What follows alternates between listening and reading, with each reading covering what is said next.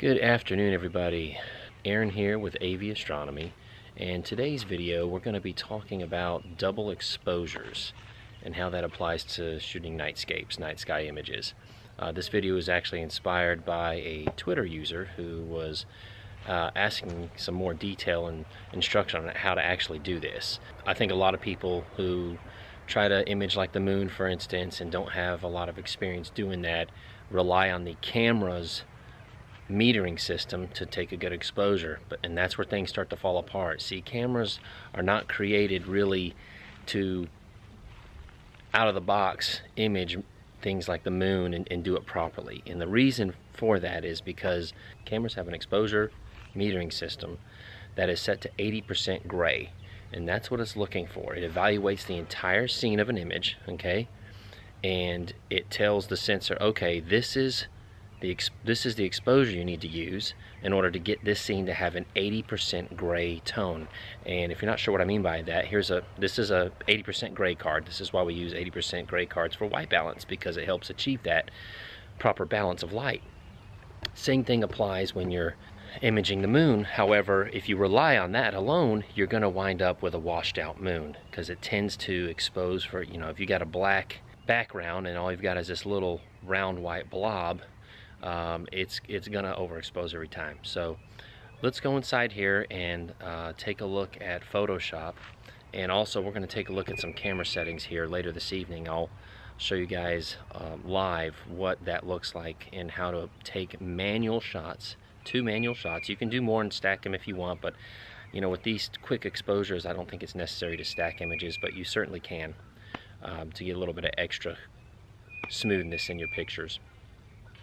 But what we'll do is we'll take a shot of the moon manually to get it properly exposed and at the same focal length as the shot of the background or the foreground, whatever it is you're trying to put in the foreground, also at the same focal length. But you'll do that at a different exposure, because naturally the background in a night scene is going to be much darker than the bright target such as the moon. So let's go take a look inside, and I'll show you what that looks like on the computer. Okay, so let's take a look at Photoshop here, guys. Pull up these 2 files, these 2 shots from last night, and let's slap these together. So this was the shot I took that exposed for the halo, for that ring. It was pretty wide. I couldn't quite get it fully in the field of view, but anyway, it's best I could get out of that there. And then this is the image that I took of the moon that was exposed properly for the moon. So what we're going to do is we're going to open both of these files up here.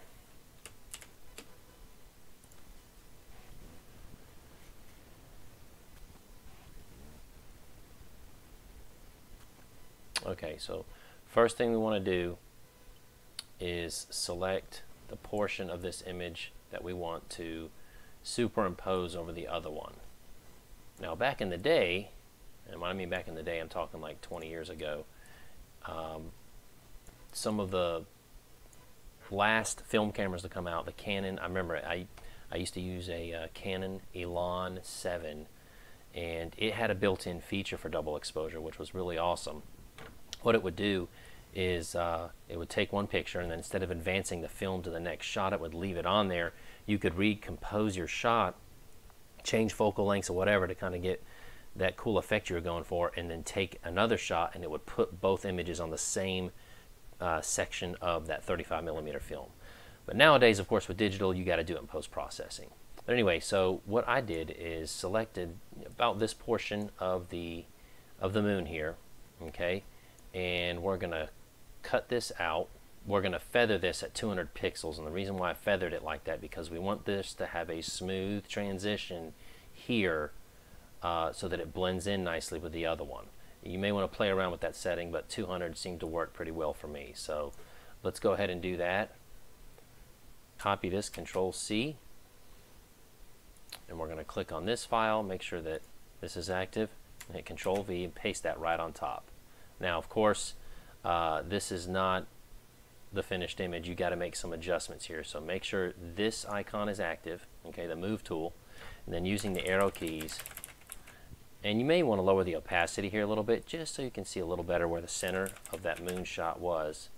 Okay, again, make sure that's active. You can drag it and then eyeball it. That's about centered. And the scale is still accurate. Notice because I took both of these at the same focal length, this is exactly how it appeared to me when I was looking at it up in the sky. So the next thing to do here is to blend this a little bit better so it's not such a harsh blend. So what we're going to do is create a layer mask right here. Okay, you're going to click that. Then we're going to click on this layer. We're going to copy it, Control A, Control C, Alt left click on this one, okay, on the mask here, and then Control V. And that pastes a mask of this image on top of that. And now you can see how smoother that is now. And if you want to take this a little further to smooth out or kind of adjust certain parts of the exposure, you can pull up curves, Control M, and if you drag this down this way, it gives a little more contrast around it, but you don't want to go too far. You'll notice that dark spot there. It actually, the way I had it defaulted here, blended pretty nicely. You might even go a little brighter. It just depends on personal preference here, but I think really right about there is good. Hit OK, and that's it. I mean, it's as simple as that. You know, at this point you would just flatten your layer.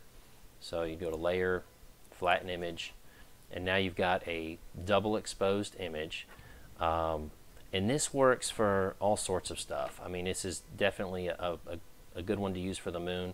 And if you really want to have some fun with it, you know, kind of make some nightscape art, you can have a nice foreground shot, you know, be it the woods, a river, or mountains or something, and then zoom in a little bit more on the moon to get it a little bit larger in scale, and it just has a really cool kind of otherworldly effect. So you can get really creative with that, but that simple procedure there that I just showed you applies to that as well. So on the Photoshop end, that's all there is to it. So what I want to do now though is actually just to give you a visual, because I'm a visual learner.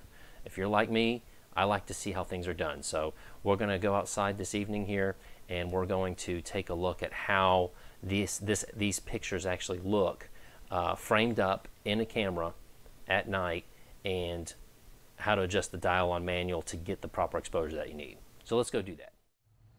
All right, so I've got my DSLR pointed at the moon. Let's bring up the live view. And as you can see, on program mode, the exposure, we'll take a snapshot here. This is on program mode. Let's look at that, zoom in.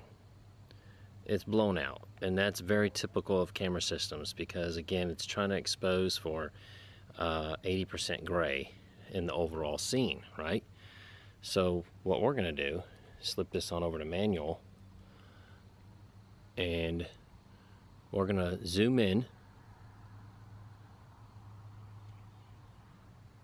like this. Okay, let's scoot on over. Go 10 times. There we go. And let's adjust this dial until the moon looks like the way you want it, which that right there looks a lot better. And that setting is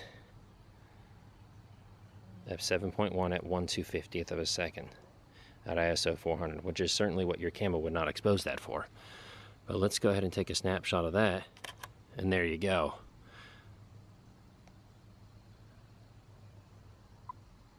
Let's zoom in and take a look at it, inspect it, and as you can see, it's much better exposed. You could even go maybe a half a stop or a third a stop darker if you wanted to. And you know, you could use something like a neutral density filter on here too, to get a little bit more contrast in the moon itself. But that same process you would use to, let's say, let's go back to the screen, the live view mode here. I don't know if you can see it, but let's say you want to expose for the clouds that are underneath it. You would obviously need to brighten this up to get those clouds. And it's just a thin strip. I don't think they're in the field of view right now. Let me see if I can get these in the field of view.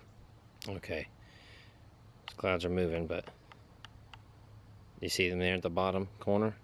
because I don't have this on a track tripod, but you're going to want to adjust your exposure accordingly because those clouds are a lot dimmer than the moon. And it's those situations where you need to either do some kind of HDR mode, which some cameras have that built in, but not all of them do. And in situations where they don't, this is definitely the way to do it. Also, when you do your own HDR, you have more control over your image scene. You just got more control over the image as far as how long you want that exposure to be and that sort of thing. Whereas if you use the inbuilt HDR, it's using a pre-programmed set of parameters. So not to say that it doesn't work well in some situations, but usually doing something like this manually is going to pan out the best for you. So that's how we do this on camera. This is how we change the settings on the camera to give you that kind of full HDR look at the moon. Well guys, that concludes our video for this evening. If you felt like you got something out of it, please hit the like button, subscribe, so that you don't miss out on any future videos that I'll be covering tutorials, gear, and imaging sessions. And until next time, clear skies.